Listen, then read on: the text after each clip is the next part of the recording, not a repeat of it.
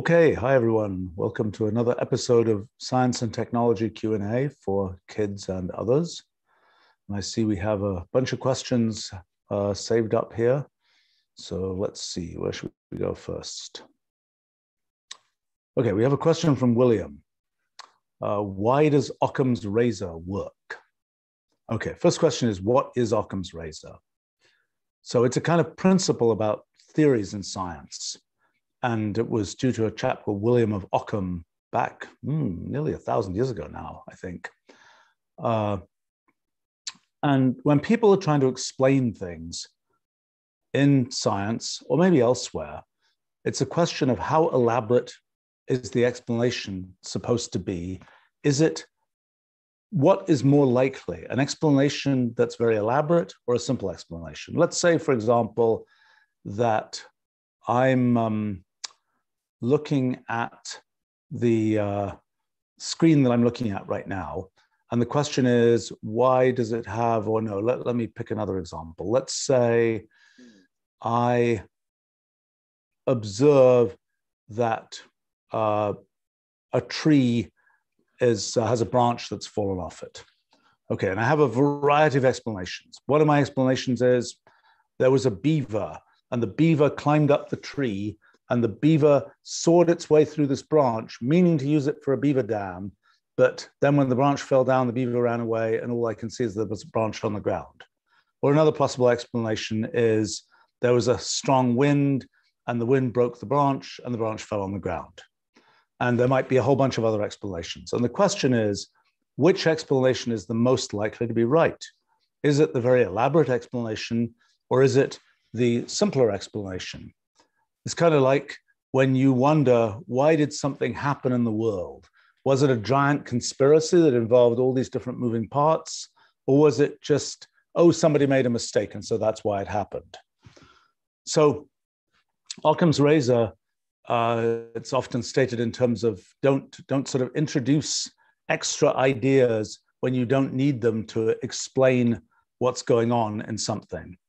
And in science, it's been a very common principle that's applied.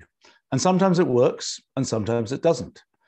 So for instance, in, let's say in biology, there's the question of sort of why is there some feature of some animal? And there's the elaborate explanation that has many, many steps. And there's the simple, it just grew that way because of some simple thing. You know, what's likely to be the right explanation? And this is it's a very interesting question, whether there is a principled reason why Occam's razor should work. Sometimes in areas like technology or in human-built things, there's sort of a reason why it should work. Let's say, because in a sense, something has been made progressively more streamlined. It's like there used to be some very elaborate procedure for doing something, and it was obviously more efficient to make the procedure simpler. So eventually the thing became simple. And so eventually it sort of became streamlined, but became sort of the simplest explanation works. But this sort of also relates to questions like, if you have a theory that is very elegant, and it just says, you put these few things in and you get all this stuff out, is that a more likely to be correct theory than a theory where there's a lot of very complicated things that go in to get some particular thing out? Different fields, there are different intuitions that tend to work. For example, in medicine, it's often the case that things are just very, very complicated in explaining what's going on in medicine. Sometimes I think it's sort of even when you think you understand what's going on, there's even some other effect and some other thing that's complicated that can be important. Now, the experience in physics has tended to be that the simplest theory is most likely to be right. It's sometimes doesn't quite work that way. For example, in the standard model of particle physics, there's some sort of extra little pieces that are kind of weird, and the world wouldn't be the way it is so far as we know, apart from those extra pieces, but there are like, why do these exist? Why are they these extra pieces? For example, famous example. So people know about electrons. There are two other types of particles that are very similar to electrons, things called muons, things called tau leptons. Nobody knows why those things exist. They're just things that happen to exist in physics, and they're sort of not physics you might think could have been simpler if those didn't exist. Now, hopefully, before too long, we'll understand why those exist and why it's inevitable that from a perhaps very simple underlying structure of physics, those have to exist. But as of right now, it just looks like those are extra little twiddles that don't really need to exist to make physics work. But I think, I mean, the question of when are simpler explanations the right thing is there's another issue that comes up with those. Let's say that you have some data. Let's say you plot it on a graph. There's a bunch of points. And you say, what is the model that describes these points? Well, one thing you can do is say, oh, let's just put a straight line through these points. It doesn't go exactly through the points, but it's more or less aligned with the points. Okay, there's our model. Another possibility is you can have not a straight line, but some very wiggly line that exactly goes through every single point. And you say, which is the better model? The thing with very small number of parameters, the model that's very easy to state. You could sort of say it in a sentence. It's just like this thing is proportional to 2.7 times that thing. It's a straight line. Or the thing that requires a big, long explanation about how, oh, it's this complicated mathematical function, it wiggles up and down, but it gets every single data point. Which is the better model? So that turns out to be a not such a simple question. There's sort of a trade-off. You can fit the data more accurately, or you can have a simpler model. How do you trade off those two things? In a sense, you need some sort of measure of how complicated is your model, and then you need some criterion to say how you trade off complexity of model for how well it fits the specific data you have. And so, particularly in modern machine learning, there are a bunch of somewhat streamlined criteria that are used to decide this question of, have you overfit the data? Have you had a model that, yes, it fits the data really well, but it's a goofy model because it's an incredibly overcomplicated model, or not? And sometimes also there's a question of, what does it even mean to have a good model? Is it a model that that has some what is the model that you're making something that is supposed to be a real representation of the mechanism that underlies how the thing works? Or is it merely something that explains what's going to happen and just gives you a criterion for explaining what's going to happen? So, for example, there are, particularly with modern machine learning, you can say, here are a bunch of examples of what happens. Okay, give me a black box that will tell me how another example is going to work out. You got something that can do a pretty good job of that. But if you say, well, what is the mechanism by which this thing happens? Well, that may be extremely difficult to know. It may just seem like this is a thing, it fits the data. It gives me an answer that fits the data, but we don't know the mechanism. And then the other possibility is, oh, you've got some model where you can look inside and see the mechanism.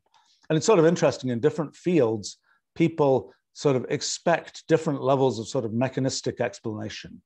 I think, well, for example, in medicine, there are a bunch of famous formulas that are widely used in medicine that if you tried to say, what's their mechanism? It's like, it's completely crazy. It doesn't make any sense. But yet, as empirical formulas, they work quite well. A famous one is the body surface area formula, which is often used for various kinds of drug dosing. And it says, you know, the amount of a drug you should give people should be proportional to this quantity that is sort of the surface area of their, you know, of their bodies, as opposed to the volume. But the formula for surface area is something completely crazy, whose units don't even match. It depends on height and various other things.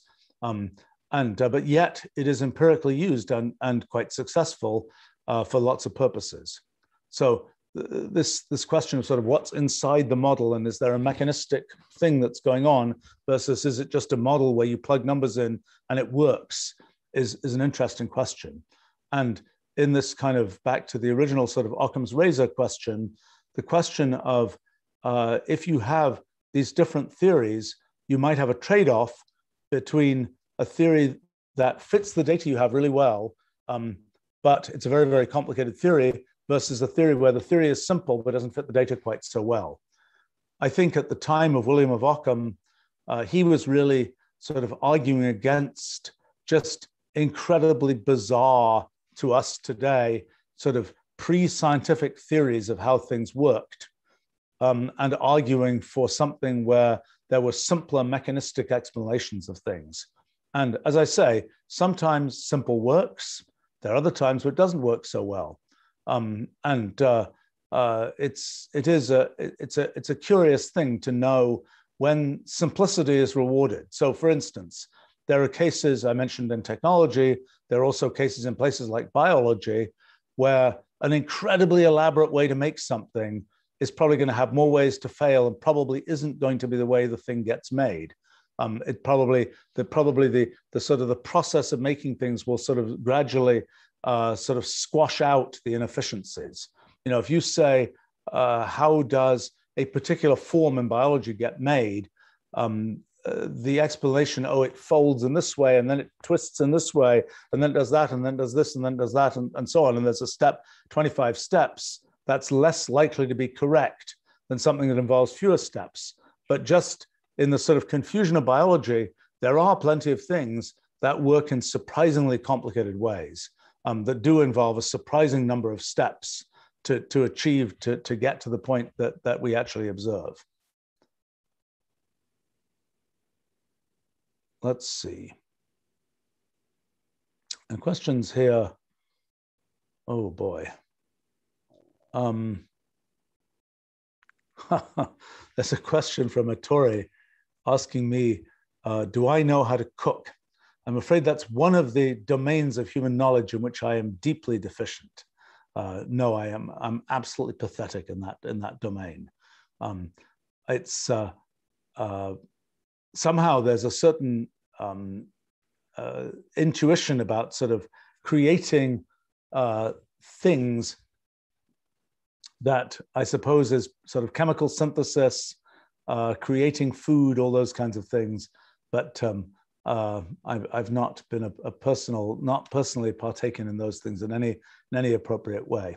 I think the thing that's always surprising at a sort of meta-scientific level about food is, isn't it remarkable that you can just eat all this random stuff and it somehow can turn into growing pieces of you, even though you are, you know, made of things that seem very different from the things you eat. And in a sense, that's one of the sort of universal features of life on Earth, at least, is the fact that it's all made from these components like proteins, and proteins are made from this limited number of amino acids. You know, every protein is just a chain of some sequence of these about 20 different possible amino acids. And when we eat food, we're getting all the food we're eating, plant food, animal food, etc., is all contains proteins. A little bit different between plants and animals. That's why people who choose to not eat any kind of meat have to supplement their diets with things that have some of those extra amino acids which just aren't made by plants. But nevertheless, it's something where it's sort of remarkable that there's enough universality in the kinds of things that we eat, that it's possible to sort of eat almost anything and end up being able to use that to make pieces of yourself, so to speak. It's also sort of remarkable that if you look at not just amino acids and proteins, but also just random things like, you know, magnesium or potassium or whatever else, that sort of, there's enough kind of mixing of stuff that, and there's a small enough number of different chemical elements that are important to life, that we sort of seem to manage to get kind of enough of all of these things from just random stuff that we eat. We don't have to say, oh, I'm going to very carefully eat this or that thing because I'm specifically trying to, you know, I don't have to eat bone in order to make bone, so to speak. I can sort of eat almost anything that is part of this kind of collection of kind of life made and life-making kinds of things, and that sort of works. Now, I mean, there's also the question of, well, okay, you can get away with eating all these different things. What do you like to eat, so to speak? And that gets one into the whole elaborate, complicated theory of how things like taste and so on work. And the great importance that the sort of physical characteristics of food have on how they taste. I mean, it's always remarkable to me that, a thing that, you slice something up and it will taste different than if you just, bite into it, so to speak.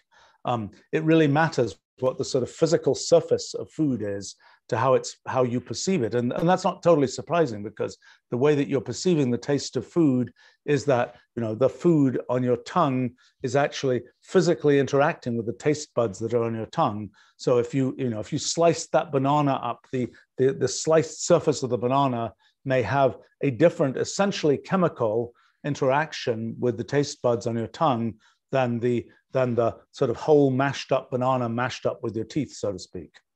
So, I mean, it's sort of interesting to see, and there's still a not far from complete understanding of sort of gastronomy at the molecular level, so to speak, and at what sort of at what kinds of things you might combine. I mean, it's also interesting when you see, at some fancy restaurant, you'll see some bizarre, unusual combination of this with that, and it's like, how do you know that's going to work? There isn't, I think, yet a good kind of physics-style theory of sort of how you combine different kinds of things in the gastronomical universe, so to speak, to be able to make things that work. I mean, and sometimes things, I don't know, I think a very American thing is, peanut butter and jelly or something, which is something I don't think I've ever had it actually, and it sounds horrible to me, but it's something where, gosh, it actually works. And I think these are things where sort of interesting how those combinations can be made. In any case, the answer to the original question is no. I'm pathetically ignorant of cooking things. So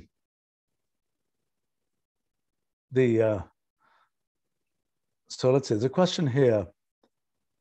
From Amrit, how would you explain the goal of your physics project to a 5-year-old? 5's a little young.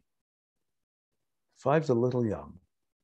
I think one would start off by saying, you pick up a thing, an object. What's it made of? If you were to look at smaller and smaller and smaller scale, what's this thing made of? And you might say, well, turns out this thing is made of little things called atoms, and they're very small. And then you say, well, what's everything else made of? Like, if we just have empty space? And of course, that's not a thing that one people intrinsically understand. There's air, but the idea of vacuum, where there's the fact that there's something in the air is its own separate concept, and the fact that there's a vacuum where there's sort of nothing there is yet a separate concept. But it's kind of the thing of what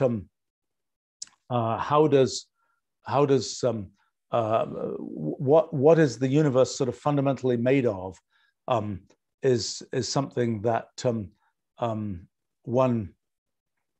one's going for there. I'm not sure. I think 5 is a little young to explain that with serious clarity. I think that you might also say, well, okay, here's another approach. If you know about video games, which your average modern 5-year-old is going to know something about, the question is, could you make a video game that is just like the whole world, that's just got everything that we know about in the world in the video game? Could somebody program a video game to just be like the world? And do we know how to do that? Do we know how to make a thing that will be just like the world? And is what's underneath it something that you could run on your phone or your computer or whatever else? I mean, I think that's another possible way into it. And then to be able to ask, well, if we could do that, can we figure out kind of what moves are possible in the actual universe by doing that? Just like somebody programmed that video game that you're using, and the character you have in the video game can make various moves, but the person who programmed it kind of decided those moves to make. And the question is, if we were able to sort of make a program for the universe, could we then figure out what all things are possible in the universe? I have to say that this whole question of kind of what is the world made out of is a question that has been of sort of philosophical interest for, well, throughout the sort of history of recorded philosophy. I'm not sure how often it's been of deeply practical sort of central interest. I think it's more one of those kinds of things that it's sort of the ultimate foundation for understanding how you build up science, but it's not obvious that it's kind of the everyday here and now question that people need to ask. Just as when you study biology or medicine, yes, it's nice to know something about the origin of life and the fundamental things that make life versus non-life, but it's not the everyday question that you have to ask in doing biology or medicine or something like that. So, there's a question here about from Frederick about pandemics and crises and so on, and that perhaps the next one will be an attack on the internet. What do you think? Look, I think one of the things that is always a question for us, our species, is, what are the existential threats to our species? What, if we look at the fossil record of life on Earth, goes back close to 3 billion years, we can see that there were species that lasted for a while. Sometimes they were really successful. They lasted for hundreds of millions of years, and then they went extinct. And sort of the question of, is that a necessary feature of how biology works? That species come up, things are figured out for a while. Dinosaurs do really well for a while. Trilobites do really well for a while. And then, all good things come to an end, so to speak. And then the fossil record shows that species dies out. Is that something that's somehow inevitable?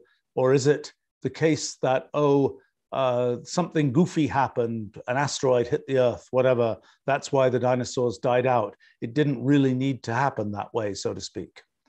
I don't think we really know the answer to that, but I think it's an interesting question, what sort of existential threats which might, make our species go extinct might exist. I mean, there are certainly things that could happen that are really bad. There are things that we kind of know from science aren't going to happen. The sun is not going to explode as a supernova. It doesn't happen to stars the size of the sun. Could there be a supernova nearby? Yeah, there could be. It would cause trouble for us. Is it likely? It's extremely unlikely.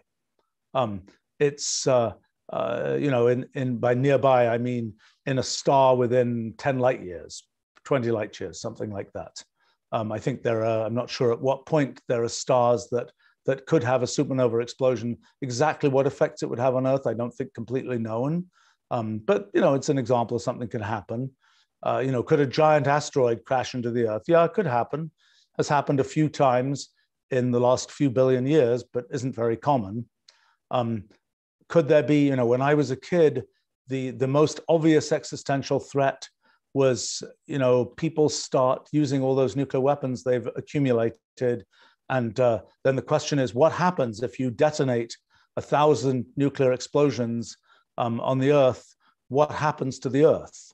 And a popular idea was this idea of so-called nuclear winter. So the popular idea was, and it's kind of an echo of sort of climate change kinds of questions, but the idea was the Earth, is the temperature it is because it gets heat from the sun and so on, gets radiation, solar radiation and all that kind of thing. But if you detonate a bunch of nuclear explosions on the Earth, you throw up a bunch of dust, and the dust ends up in the upper atmosphere, and the dust ends up blocking sunlight for at least a few years. And the world ends up being very cold. And that happened, presumably, when at the Cretaceous Tertiary boundary 65 million years ago, when that asteroid hit the Earth that caused trouble for the dinosaurs. One of the things that happened is it was probably pretty cold for a couple of years as this dust got thrown into the upper atmosphere. And the same thing happened, for example, when Krakatoa volcano in Indonesia exploded in the late 1800s. Was a dramatic explosion. It threw dust into the upper atmosphere, and it cooled the surface of the Earth down by a certain amount. Obviously, in today's world, despite we'd all be a bit frustrated if the Earth was cold and dark for a couple of years, but in most places, it wouldn't wipe out the species. I mean, the dinosaurs probably, we assume, didn't know how to make fires and things like that. I don't know if we know for absolutely certain that dinosaurs couldn't make fire, but presumably they couldn't. And so, that wasn't an option, so to speak, to keep warm during that period of time. But, if you ask what other really bad things could happen, I mean, pandemic has always been on the list of things that could happen. And there's sort of a features of pandemics as you sort of change the dial of what was actually going on. Like, for example, you can have a virus that is incredibly fatal to people, and you catch the virus and it with high probability kills you. But the thing about a virus like that is it's hard for that virus to get transmitted, because viruses get transmitted by somebody who has the virus, and then they are sort of breathing out the virus or whatever else, and they're walking around with the virus, and then they can give it to other people. The virus has a host that allows it to kind of jump to the next person and so on. If the virus has killed the person, then they're not out and about and spreading the virus to other people. So for viruses, there's a sort of complicated natural selection process that will make things not be, it tends to not be good for spreading of a virus to have it be too fatal to its host. Sort of the best thing probably for a virus is, it doesn't really do the virus any good to have the host be off on their own, so to speak, off in bed for a week. It's better for the virus to have very little effect on the host. So the host is out and about spreading the virus. I mean, one sees similar strategies in lots of kinds of plants that need to spread their seeds, and they want animals to spread their seeds, and they want the animals to be out and about and doing that. And the last thing they want is to, hurt the animal and have it not be able to walk around and spread the seeds. So, but there are other potential sort of things that there are plenty of things that can go wrong, and the question of sort of things going wrong with the internet is an interesting one. And there are, so to explain a little bit about viruses and worms and in general malware on the internet, let's talk a little bit about that. So the basic, well, let's see. The very first worm, I remember when that was created and know some of the people involved. The first internet worm, here's what it did. It did a very weird thing. It was a program running on a computer, and its goal was, much like a living organism, to get copies of itself made on lots and lots of other computers. And so it was doing the sort of self-reproduction thing that we expect living systems to do, but it was doing it on a computer. So it was a program running on a computer, and the program would basically use the internet to, it would contact other computers, or other computers would contact a particular computer, and they would, that program would get transferred through the internet to that other computer, and then it would start running on the other computer. And then it would start trying to make copies of itself be running on yet more computers. And if it starts off on one computer and then it goes to 5 computers, and then each of those 5 computers spreads it to 5 more computers, pretty soon you spread it to an awful lot of computers, at least to computers that are connected to the internet. And uh, typically, well, it's always a complicated thing, because when you are trying to, you go to a website and the website says, there are just amazing, cool things you can do. Just download this piece of software and it will do amazing, cool things for you. So the concern is that it could be the case that that piece of software is absolutely just going to do those amazing, cool things, and that's all it's going to do. Could also be that you download that piece of software and it's actually going to do bad things as well. For example, it's going to do that thing that the early worm did and say, yeah, great, I'm now running in your computer. Let me see if I can get other people to download me, and then I'll be able to make copies of myself and be able to run on lots of other computers as well. And that's why, for example, one of the things that's important in the modern world is that things that get that where you say there's this piece of software and you're being told, download this piece of software and run it. It's important that the thing that software is signed somehow. It has some kind of digital signature that says, yes, this came from the place you thought it came from, and you can decide, are you going to trust this particular company or whatever? But the first thing is to confirm that the thing you got actually came from the thing you thought it came from. And there's a whole mechanism of sort of how you make these trust networks to decide, yes, the thing I got has this digital signature. How do I trust that digital signature? I have to have some kind of certificate authority that is the thing that tells me that I should trust this digital signature and that it really came from that place. But there are always ways that things get things like that get avoided, and places and bugs in operating systems and so on that allow pieces of software that are essentially self-reproducing software to be spread from computer to computer. And that's the most common scenario for one to get kind of a large-scale spreading of malware, of bad software, so to speak. It's a complicated thing because in modern warfare, it's pretty important to have to be able to sort of attack the computers of your enemy. And there have been a number of times in sort of fairly recent history where things like that have been done. I mean, the famous examples in Estonia, then in Georgia, where, well, those were the Estonia case was a slightly different one. That was one where, it's sort of argued whether that was a Russian government thing or whether it was the Russian government just asked people to go visit Estonian government websites all at the same time, and that caused those websites to get overloaded and to go down. But then, there are other cases where it's like, okay, you're going to go attack somewhere, and if you want to do that, it's kind of a modern version of if you're going to wage a war, do you have control of the skies? Do you have control of this or that thing? And having sort of control of cyberspace is something that's going to be, it's already important, and it's going to be even more important. And there are cases where that's been done, and the way that it tends to work is how do you build these pieces of malware? Mostly, you need to find bugs in operating systems or bugs in programs and application programs that will allow you to somehow use those bugs to take over computers.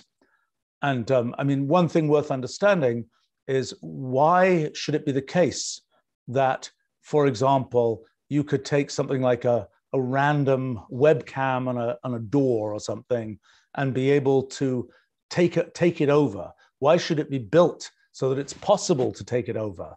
Doesn't that seem like a goofy thing to do? Why isn't it just being an electronic doorbell and nothing else? Why isn't it just being a network router and nothing else? The reason that it tends to be something else is sort of the fundamental reason that software works so well to begin with, which is these things tend to be set up to be universal computers.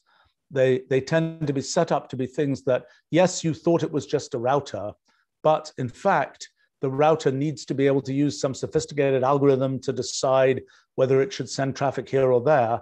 And in order to do that, by far the most efficient way to do that is to have it be operating on a universal computer that could be programmed to do anything. So it can be programmed to run this particular sophisticated adaptive algorithm, or it could be programmed to do something else or whatever else. So it tends to be the case that sort of in almost all programs end up being essentially like universal computers. Within that program, you can program anything. And it tends to be that way just because that's the way you get programs to be smart and sophisticated and to have lots of potential capabilities. But that feature is also the weakness of sort of lots and lots of the software infrastructure of the world, because it means that these systems in principle have the capability to do anything. And so if you can only kind of worm your way into that capability, you can make them do anything, including bad things that they really weren't intended to do.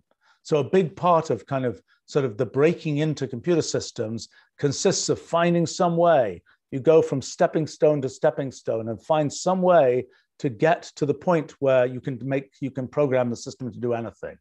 Once you can program the system to do anything, you're in, and you can set it up to do whatever sort of bad things you wanted to do and so on. But so the way it tends to work is there's sort of people trying to find those kinds of vulnerabilities, those kinds of places where you can sort of get your way into computer systems. And there's a sort of a strange world of people doing that type of thing.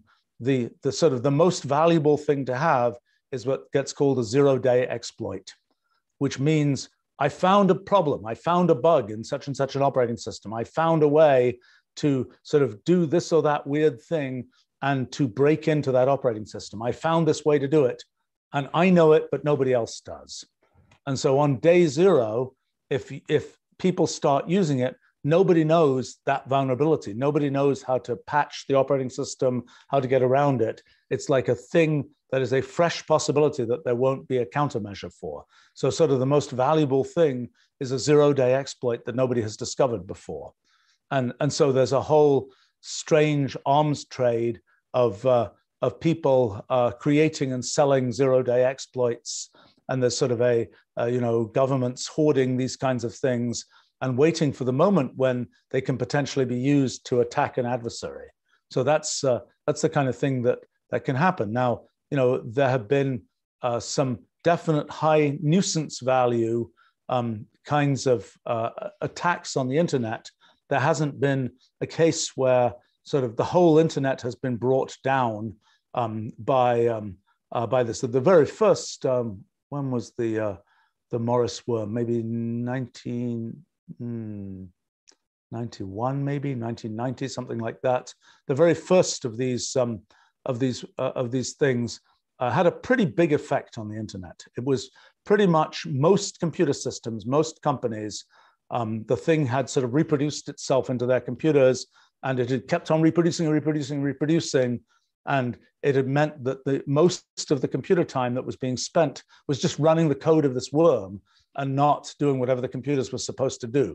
I have to say, I felt very pleased with myself at the time because our company was not affected by that worm for a strange reason, which was not completely unanticipated. When one connected one's company, connected to the internet, there was a gateway computer that one used. And one of the things that I decided for our company was, because I kind of was somewhat aware of these computer security issues, it was like, let's use the weirdest computer we have to be the gateway computer. And we used some strange Japanese workstation that was commercially not successful at all, but we had ported our software to that computer. So we had one of these computers, and we used that as our gateway computer. Why was that a good thing? It was a good thing because the way the worm had to work, it had to be set up to have a version that ran on each kind of computer that it would visit. It was kind of like if you were a virus, like a biological virus, there's sort of if you wanted to be a multi-species virus, like I can affect humans, I can affect wild turkeys, I can affect cats, I can affect dogs, you probably need variants of the virus to infect each of those different species. And so similarly with computer viruses, you needed to take the underlying code of the virus or the worm and recompile it, just rebuild the code for each different kind of computer. And nobody had bothered to build, the people who created this worm hadn't created a version for this totally weird computer, so it couldn't affect us. And so we were not affected by that. But the question of, could the whole internet be kind of taken down by some computer virus malware type thing? Probably the answer is yes. The internet is set up to be quite resilient to those kinds of things. It was built originally as kind of a sort of military-inspired project, and it was built with the intention of having a lot of redundancy, so that there are many connections from one place to another, many different routes that packets can take to go from one place to another. And even if you sort of say everything in city X is taken out, it's still the case that data can get, by going through city Y, can get to its destination. So it's intended to be very resilient like that. However, there still is plenty of places where the internet is using software systems that route traffic, route internet data from one place to another, and so on. And I'm quite certain that there's a way that it's conceivable that some piece of sort of bad software could spread through all of those places that are routing traffic to the internet and take the whole thing down. Now, people try to avoid certain systems being taken down. The typical term for this is air gapping a system, which means basically there's a place where you just can't get data to a particular system. There's an air gap. There's no wire that connects this system to the other. Now, you say there's no wire. Well, of course, there's wireless transmission of things, and so you have to worry about that. And in the most secure kinds of computer installations, people do things like put computers inside copper boxes, where you can use that copper box to stop any kind of radio signal from getting in, and that's kind of, or getting out for that matter. And that's kind of the most secure way to do things. But of course, it's rather inconvenient to have your computer inside a copper box. And it's also quite inconvenient, and increasingly so in the modern world, to have your computer disconnected from the internet. So there's a great tendency to connect just because, oh, it might be convenient to do that, to connect all imaginable computers, all imaginable computer-like things to the internet because, well, why not, so to speak? Well, of course, that has the effect that if somebody is trying to attack the computer, there is a path to get into the computer. I mean, for example, I remember an exploit done by somebody I knew, actually, that was something where it's like, can you get, this was at a government lab where there were sort of secret computers and there were non-secret computers. Could you get to the secret computers from the non-secret computers? How would you do that? Well, he noticed that there was a printer that could be accessed in days when printers were expensive things. There was a printer that could be accessed both from the secure secret computers and from the non-secure non-secret computers. And so the question was, well, the printer is supposed to be something where you just print to it. Nothing comes back from the printer. But, oh, well, this printer was just a little bit too clever. So in fact, there were things that when, for example, when the printer got jammed, the printer would send a message back saying, I'm a jammed printer. And it would send it back to a computer. And so it wasn't the case that it was, while you might have thought, oh, it's just a one-way transmission of information, it wasn't. And so it was possible by sort of little sort of clever steps to send data in from the non-secure side into the printer. The printer, oh, it's just supposed to be a printer, but actually it was sending data back out, and it sent data back out to the secure side. And then that data caused a computer there to send data back in. And so pretty soon it had established a communication channel through this printer. which is something you're not supposed to, you might not think you were able to communicate through. But that's a typical example of how it's like, well, why not give it these capabilities?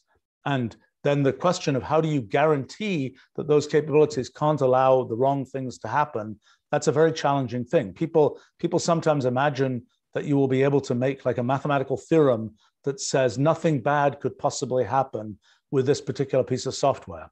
The problem with that is that the way these things work, if you can prove a mathematical theorem like that, it pretty much tells you that your software can't do sophisticated things. As soon as the software is capable of doing sophisticated things, it becomes impossible to sort of prove slam dunk, complete mathematical theorem type results about what the software does. And so that's sort of another challenging sort of trade-off, is you can either have the software do sophisticated things, or you can have it be very secure and be sure that you know what it's doing and that it's not doing anything bad. I mean, it's a little bit similar to the trade-off that happens a lot with how complicated do you want your whole password mechanism to be? You know, do you want to use some two-factor authentication where the thing is texting you a message on your phone and doing this and doing that? Oh, well, I don't want to do that. It's just too much of a nuisance. Well, you know, that's a trade-off. It's more secure if you do those things. It's more difficult for somebody to just you know, steal your password and break into your account. On the other hand, every single time you log in, it's going to take you longer because you have to go through all these different steps. So that's a sort of a simple version of that, of the general trade-off. But yeah, so I think in terms of these sort of what would happen if, is it possible for the whole internet to be taken down? My guess is the answer is yes. Is it obvious how to do it? Not really. I mean, there are things that could happen that are very, very bizarre. Like, for example, one thing that could happen is, which people worry about, is what has been seen mostly in the past is software type attacks on computers. You send a piece of bad software into a computer, it starts running on the computer, it does things it wasn't supposed to do. Now, sometimes those effects, those sort of bad software effects can have an effect in the real physical world. So a very famous example of this, historical example, was the attack on the Iranian uranium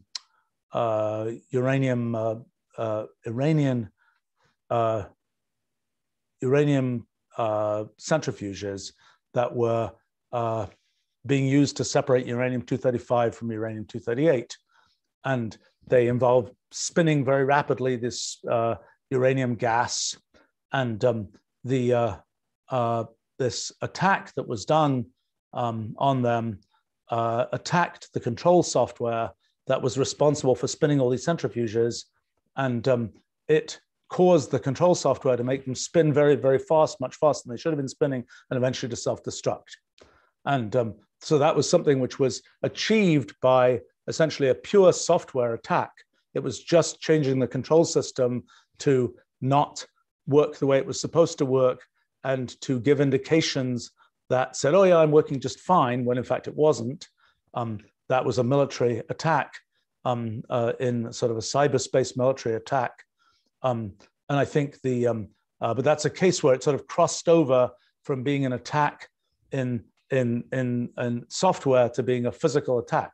Now, you know, people worry about the same kinds of things for planes and cars and medical devices and so on. Can you basically, from sort of pure software, get out into the physical world? But another direction is from something more like the physical world, can you get to the software world? And so one of the issues is when you have a microprocessor or some other kind of chip that might exist, let's say, in the routing systems of the internet, is it the case that in the billion transistors that are on that chip, and they're all doing different things and they're all setting up all of the computing capabilities of that microprocessor, are they all doing what you think they're doing? And or is there essentially a hardware virus that somewhere in all those billion transistors, there are things that are like, if only the particular right collection of bits is seen in this particular register, suddenly the thing will make itself switch off or do something crazy. And Nobody really knows. It's a hard thing to determine because it's one of these things where you say, there's a billion transistors here. What could they possibly do? It's like saying there's this program and it's millions of lines long. What could it possibly do?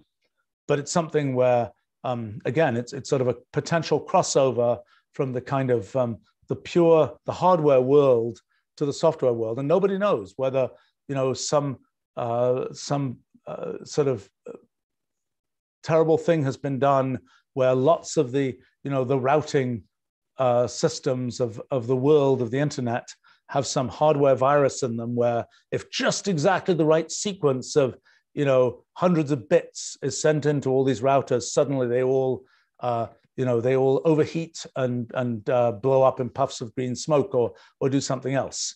It's something very hard to determine. And hopefully that hasn't been done, but it's hard to know.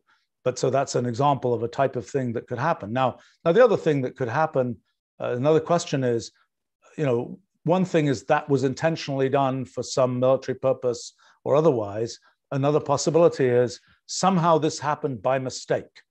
Could there be the bug that takes down the internet by mistake?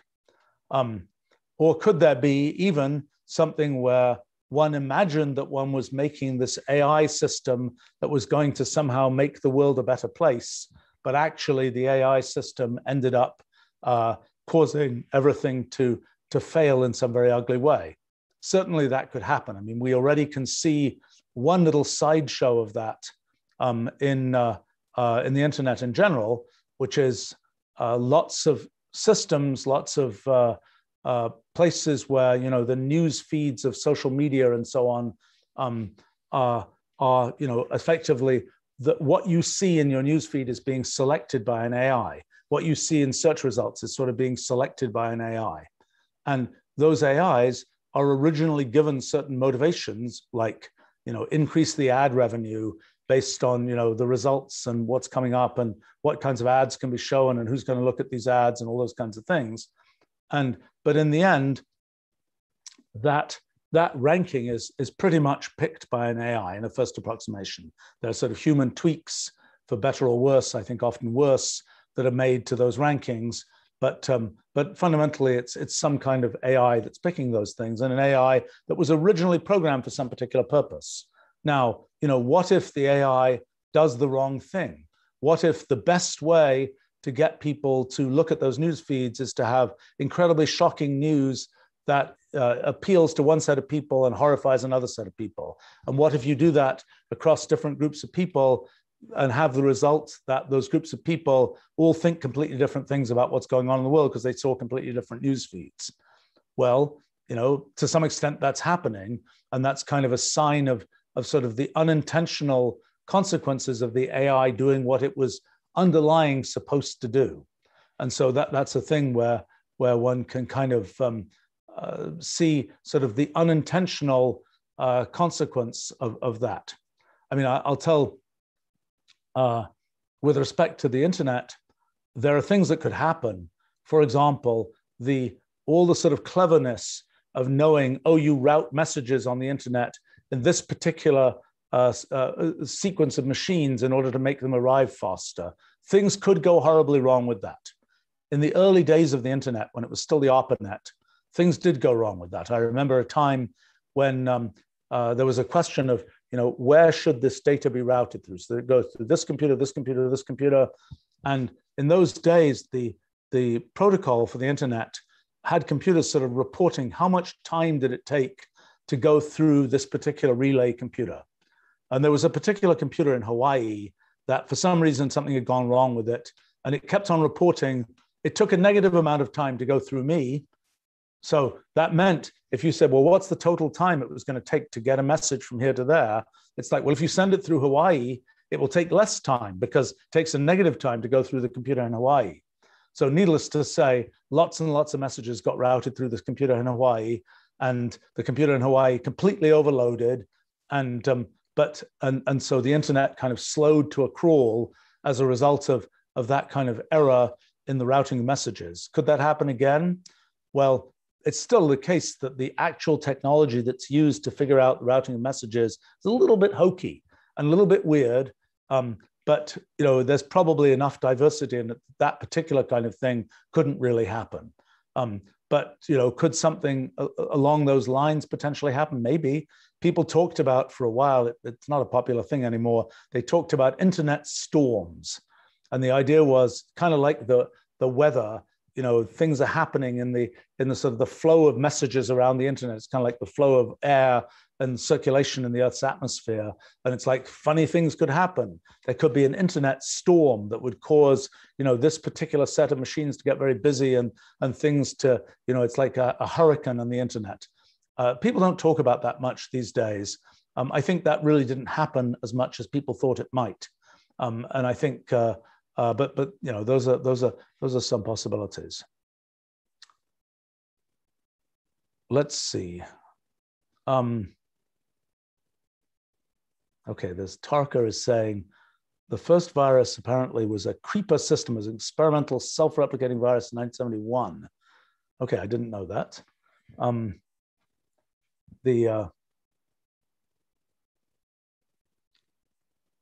Let's see. Oh boy, so many questions here. It's a question.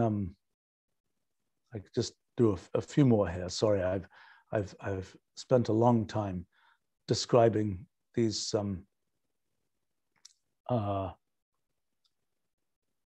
recent answers. Let's see. There's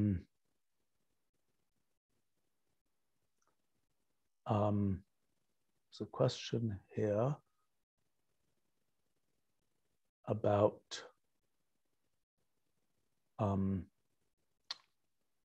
from Dine Bayer. What do I think about the strange shaped asteroid that passed through the solar system and caused speculation that it was an interstellar voyager? That was this thing called Outmuamua, I guess, which was, what was it, a year and a half ago, maybe? It was a strange sort of cigar shaped thing. And the question, and it was observed kind of, there are many asteroids, millions of asteroids that orbit mostly between the orbits of Mars and Jupiter, but they occasionally go outside of that zone, and occasionally they get close to the Earth, and they go in other places. But for any asteroid, you can kind of track, oh, the asteroid is orbiting around the sun and it's going at a certain speed, and you can see, oh, there's an effect from Jupiter and it's pulling the asteroid this way, and so on and so on and so on. But this particular asteroid was weird because it was going at a speed that was such that it was not in orbit around the sun. It was clearly not going to orbit the sun. It was clearly something which hadn't been orbiting the sun, and it wasn't going to orbit the sun. It was something that was just passing through our solar system, coming from somewhere else. And so that was the first time something like that had been observed. The guess is that there are actually quite a lot of these asteroids or something like that that come from other solar systems. For one reason or another, they were ejected from those solar systems.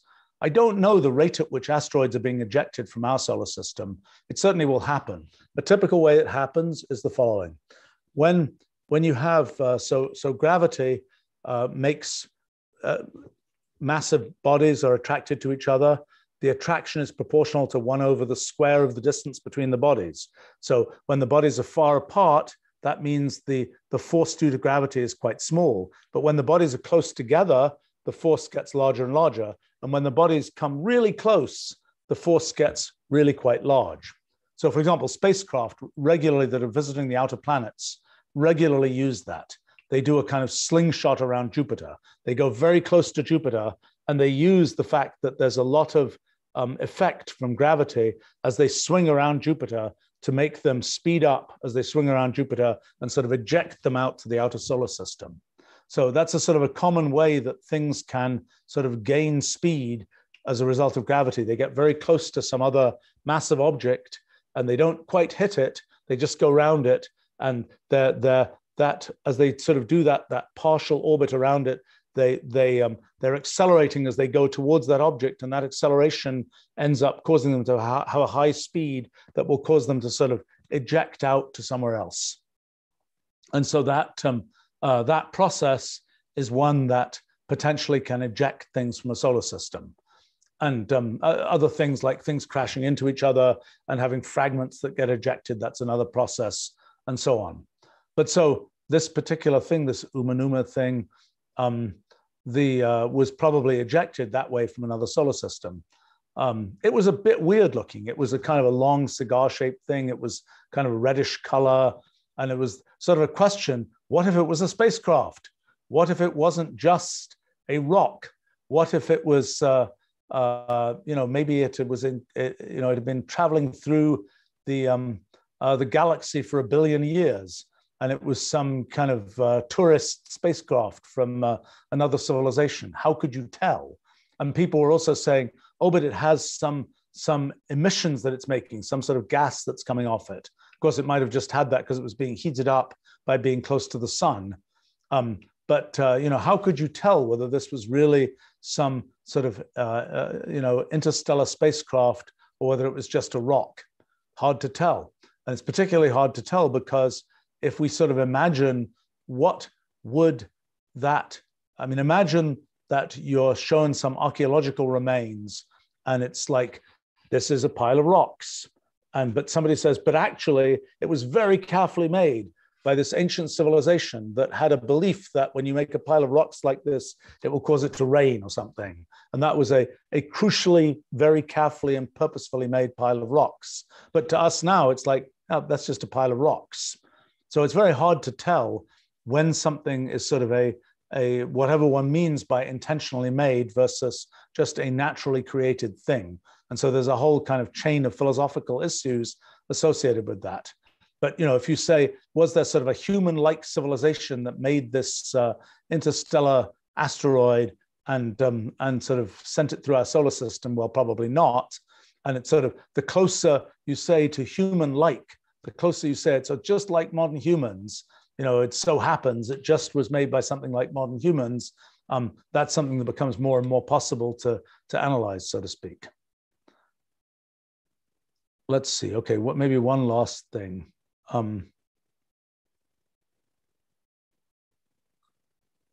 There's a comment from Frederick about the Iranian uranium system. It is worth saying that a critical part of that cyber attack, I think, was the actually putting a physical, thumb drive into a computer. It wasn't the case that was, I was talking before about the fact that lots of devices are connected to the internet because why not? I think this was a case where that wasn't the way that system was broken into. It involved physically putting, something into a computer there. And this is one of the things that happens. Frederick is commenting on the electrical grid. That's a complicated thing because it's not so popular these days. But when everybody was trying to figure out how to wire up the world, that is, you want to deliver internet to people all over the place. How do you actually get those wires laid that give you the internet? I have to say it was kind of remarkable for me. I live in in a somewhat rural area, and at some point I had a very high-end, fancy, internet connection that I got, and it was like, okay, this internet connection is going to arrive, and then I see sort of a road nearby these trucks, and the trucks are actually hanging this piece of cable, and it's like, okay, there's my internet, and it's a physical piece of cable that's being hung up, and yes, in the end, cables have to be put somewhere to actually transmit the internet. By the way, with things like 5G, that's a wireless mechanism for getting internet to be sort of transmitted around. And so it's a little bit less of the story of putting wires on the ground. And maybe if satellite communications become more widespread, although there's still some issues with the speed of transmission to and from orbit and so on.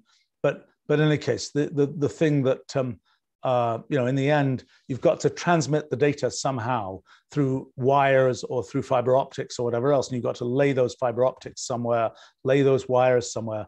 And there was, for a period of time, or 10, 15 years ago, maybe, there was a big sort of competition of who has the right cables that have been laid. And so, for instance, it's like, well, there's the phone company. It's got a bunch of cables that have been laid to set up people's phones. Well, there's the power company. It's got a bunch of cables that have been laid to provide electric power for people. Oh, there's the water company. It's got a bunch of pipes that have been laid that go to every house.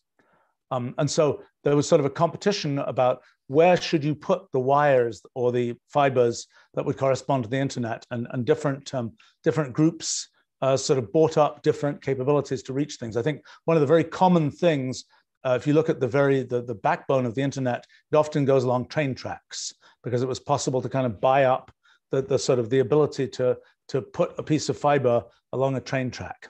And they sort of go long distances from here to there. So one of the things that was certainly tried, and I don't know how popular it became, was taking a power line, and usually it's just sending electric power at 60 hertz frequency, but to also put in some signal that would not affect, just plugging a random appliance into your power outlet, but would give you the ability to send data along those lines. I don't think that that's been widely done. I'm not sure. There's a quite separate thing, which is smart meters, which is kind of a way of when you're and the smart grid and so on. The question of what exactly, you're in your house, you're using certain electricity at certain times of day. What's the best way to deliver electricity in the cheapest fashion to you? One of the things that's always sort of interesting, when you switch something on in your house, you flick a light switch, you turn on, you make a washing machine go, something like this. That any one of those things will draw a certain amount of extra power from your electrical system. And when the power line comes into your house, there's just a little bit of extra current that's being drawn when you switch one of these things on. And there's also a little bit of sometimes when the switch is switched, there's a little bit of a blip in the amount of current that's drawn, and so on. And so one of the things that's sort of become a popular machine learning application is, can you tell from those little blips in the usage of power for some house or business or whatever else, can you tell what devices are being switched on and switched off and so on? And the answer is you can, to some extent. And then given that, can you optimize certain kinds of things about where you're getting power from, when, and all those kinds of things? And so all of that kind of starts enmeshing kind of the electrical supply with things that are more internet related and that involve kind of communication through the internet. I mean, the other piece is the smart grid for electricity, of the question of, you've got these power stations in different places, you've got solar power in different places. Solar power is only generating power when it's daylight, and you've got this thing and that thing going on. And the question is, how do you kind of match the power? How do you connect different parts of the grid together to optimize kind of the way that power is delivered to different places? And that's obviously in Texas, for example, recently, there was a big disaster with that. It's been one of the kind of complicated discussions that's gone on, is to what extent should the electric power grid be completely connected? To what extent should it be something where any place can get power from sort of anywhere else? I remember when I was growing up in England in the 1960s and 1970s, there was a lot of pride that the British power grid was somehow multiply redundant. I don't know if it was actually true. It was said, at least. And that, even if you took out some pieces, there would still be enough connectivity that you could get power to every place. And that's sort of the good news about that is what I just said. The bad news is, once everything is connected, if something goes horribly wrong, you can have the whole system fail. And that happened, for example, in New York 20 years ago or something. There was an issue of that kind that was a result of having lots of connectivity. And I think, but it's another one of these sort of interesting trade-offs about how these things work. Well, okay, should probably wrap up here. There was a comment here that the Wikipedia article for Outmuamua, or however it's pronounced, I'm probably pronouncing it slightly wrong, said that it exhibited non-gravitational acceleration. Well, interesting. I mean, it's like if it had rocket engines, it could exhibit, it could be sort of zooming off in some direction and exhibit acceleration that wasn't just due to the force of gravity. That could also happen if, for example, there was a gas on its surface that got heated up, or something on its surface, let's say ice, for example, on its surface, and the light of the sun heated up that ice and caused it to turn into steam. And so you've got something where on one side of the thing, it's that's facing the sun, it's got essentially gas being produced that is streaming out from that side of the object, but there isn't gas streaming out from the other side of the object. So that will cause it to have some force that pushes it, in that case, away from the sun. So that's a mechanism by which you could have sort of non-gravitational acceleration without having the fun of having the sort of extraterrestrial spacecraft type story go on. And then, of course, you have to distinguish. You say, well, actually, it was, the extraterrestrial civilization had built it that way, and they painted special stripes on it to make it, to make it work this way. And then they put camouflage on it to make it so people wouldn't think it had special stripes put on it, and so on. And we're back now to a question that was asked earlier about Occam's razor. The question is, is that a plausible explanation, or is the most likely explanation it's just a rock from another solar system? Or is the right explanation one that says, well, there was this civilization and it painted these things on it and it did this and did that, and it camouflaged as a rock, and so now it looks like a rock to us, but it really isn't, and there's really these other things. And that's kind of a typical, what are you going to believe, Occam's razor type question. And, it could be the case that theory of the extraterrestrial civilization is the correct theory. But it is our tendency to sort of think the more likely scientific answer is it's just a rock from another solar system. But it's hard to know for sure. All right. Well, thanks for joining us here. I wish I'd been able to get to some more of the interesting questions that were asked. I will look forward to continuing next week, and maybe we'll try and do a few more questions with shorter answers next time. I always find it difficult to answer in a short way, because a question about one thing leads to something that I feel like, oh, people will be interested to hear about this, about something else. And pretty soon we're on this kind of random walk through lots of different topics. But it's always interesting for me. I hope you guys find it interesting, and should wrap up here for now, and see you another time.